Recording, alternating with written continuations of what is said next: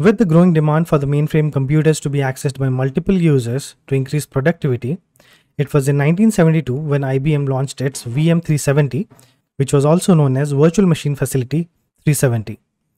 It was the first hardware-assisted virtualization to be introduced on the IBM System 370, which was a very popular IBM mainframe computer back in 1972. That was supposed to be used with VM370. The hardware-assisted virtualization, if you don't know, is the capability to use a physical component to create and manage virtual machines. So in turn, what we are saying is, with the hardware that you have, you provide a capability so that you can create virtual machines. And there is one more request that I have from you is to keep an eye on the timeline that we have here. And for the virtualization to work with VM370, we needed something called as CP, or what we also call as control program. And you will be surprised to know that CP40 or control program, or VM-CP that we call, was launched way back in 1960 by IBM, which was the first research-based operating system that implemented complete virtualization, and which later on gave birth to the legendary CP67. But you might be thinking, but Sam, virtual machines can run because of the hypervisor. And you might be just wrong here. Where is the hypervisor?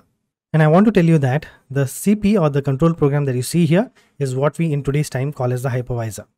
And this is what the virtualization looked like. You have the System 370, that is the mainframe, as the hardware. You have the control program, which was able to create an environment for the resources to be shared. That's the job of the hypervisor. And the virtual machine ran on top of the time-sharing operating system that we had, like CMS, or what we also called as conversational monitor system. So your hardware was System 370, that was your mainframe. Your hypervisor was CP, and the time-sharing operating system was, which later on was succeeded by VPCSS in 1968. Then in 1972, we had the full hardware virtualization using VM370. So these are virtual machine operating systems. And later on in 2000, IBM also released the Z series architecture for the ZVMs, and those actually might be also used till now. So that was a really big deal back then. And you might be thinking, why am I telling you all this? So don't worry about this. You will get to know the answers, so keep watching. Now if you Google search for virtual machines or virtualization, you will see something like this. And there is nothing wrong with this. This as well encapsulates the basic idea of how virtualization works. So you have the hardware, that is your resource powerhouse on which a hypervisor sits on. And the hypervisor abstracts the hardware on top of which you host your guest operating system and then install your applications. In a way, you can say the hypervisor actually creates a virtual environment. Virtual here means you're not using the physical hardware directly, but the abstract of that, and on which you host the application. But the elephant in the room still remains to the point that what exactly is a hypervisor? So let's check that out. If you check online right now, you will see a lot of companies having a virtualization platform that is the hypervisor, like VMware, Microsoft Hyper-V. Every child in the room right now knows about Hyper-V, I think, or maybe has heard of in his life.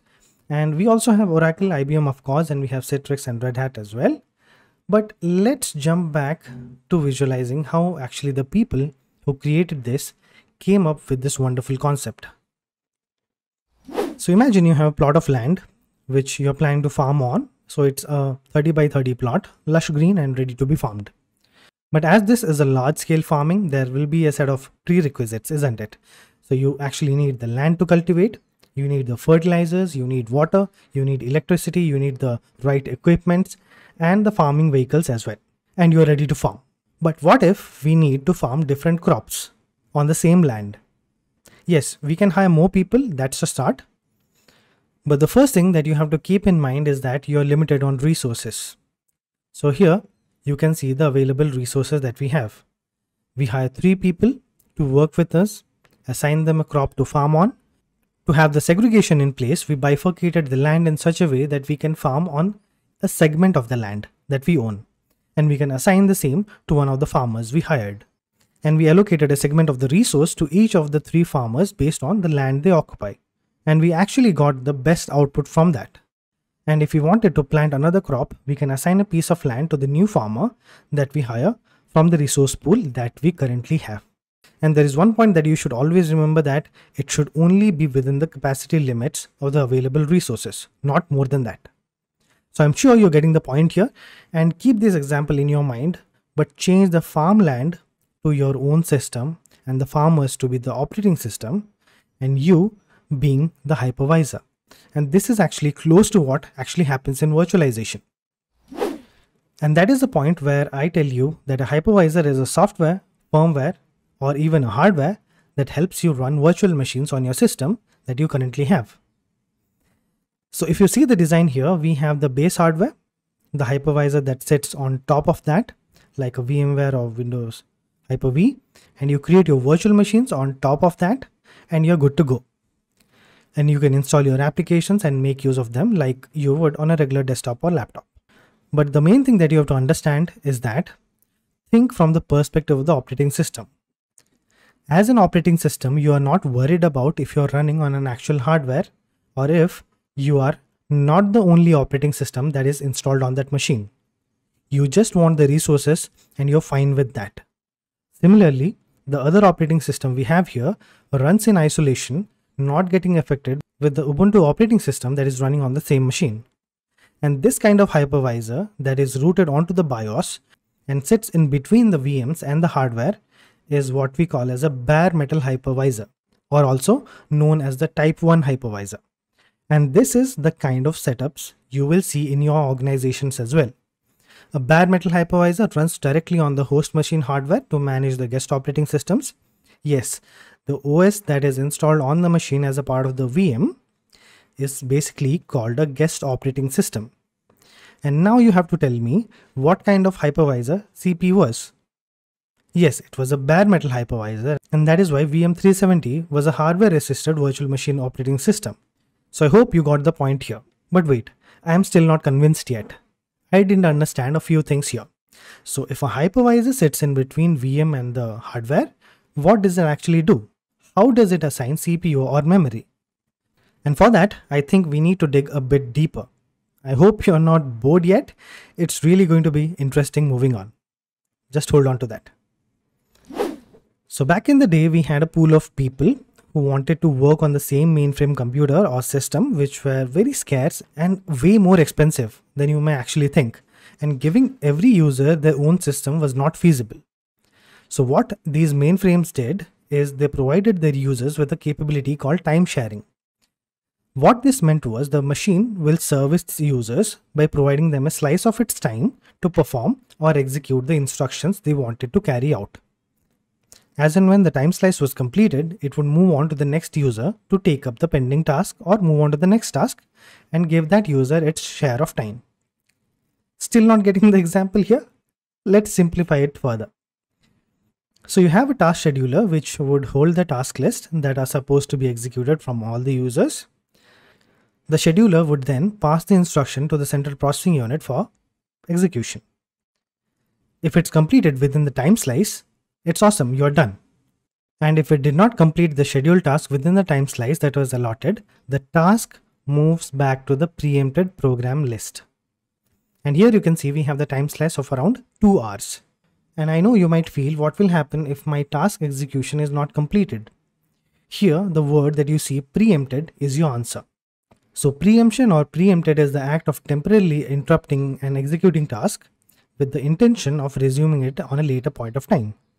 So based on the scheduling policy that we have here, I think we have the round robin.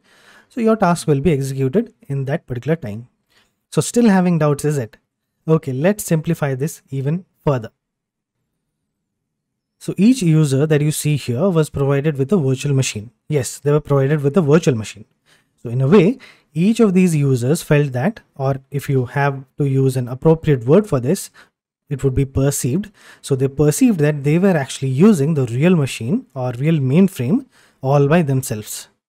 The mainframe that we have provided as a hypervisor, which is also called as the VMM or the virtual machine manager, which would actually help us manage and coordinate these virtual machines, and thus the name VMM.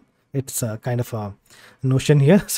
But the best part about this was that the hypervisor was such a boon to the system designers because it took the overhead from them in allocating resources and managing multiple VMs running on the same mainframe, and that would do the job for them. So what does the hypervisor actually do?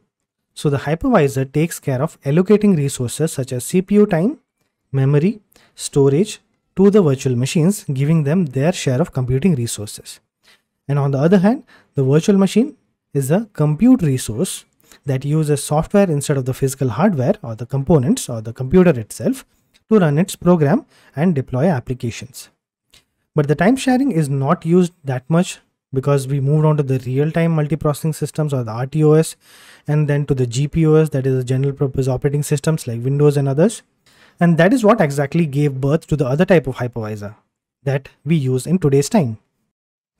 And this is where we have actually reached. So here you have the hardware, that is your resource powerhouse. On top of that, you install the host operating system like Windows or Linux. And on top of that, you install a special type of hypervisor on the operating system alongside with your existing applications, which would help you run your virtual machines. And this is the type 2 hypervisor, and also called as a hosted hypervisor.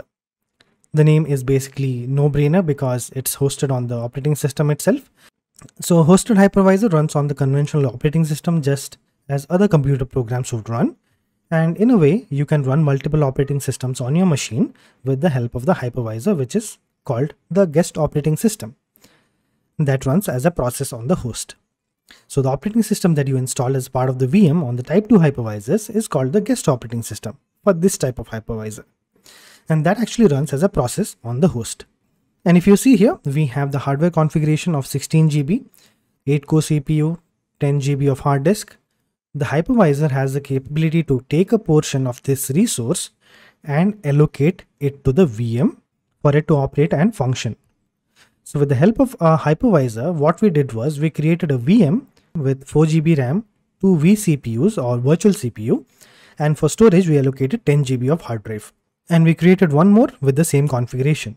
But one thing that you need to understand is that you cannot use the already allocated resource. So you must ensure it does not impact the overall performance of your system. Because if you have 16 GB and you assign most of them to the VM, you will risk having a very slow performance for your own system itself. Because you will not have enough memory to run other applications. And for that, VM apps actually come with a restriction on how much resource you are allowed to allocate. So that actually is one less thing to worry about.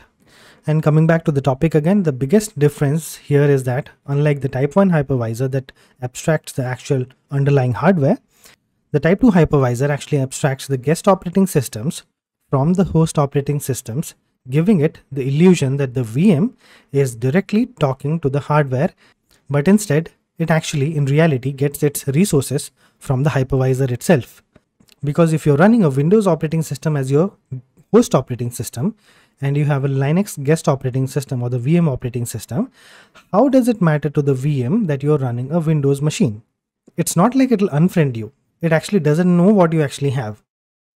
Because the type 2 hypervisor actually tells the guest operating system that this is your 2 vCPU or the virtual CPU, 8 GB of RAM, 20 GB of hard drive, go and work as if you are the actual operating system on that particular hardware. And this type of hypervisor is what we have used a lot. I'm sure you guys have used Oracle VirtualBox or the VMware Workstation. And please let me know what's your favorite VM host in the comment section so we can have a debate there.